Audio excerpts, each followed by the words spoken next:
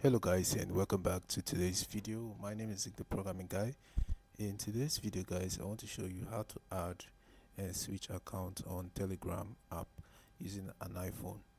Alright, it's very simple. Now let's get started. The first step you have to take here is to open your Telegram app and then click on settings at the bottom right corner of your screen.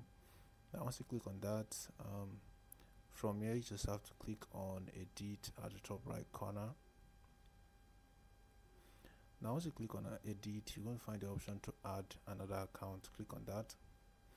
Now once you click on that, add the phone number you want to add to this Telegram app, because you know Telegram works with phone number. So add the new phone number right here, and then you can now be able to switch your account once the account has been added here. Alright, so guys, this is how you can add and switch account on Telegram. Hope this video was helpful to you. If it was, give this video a like and probably subscribe to get more.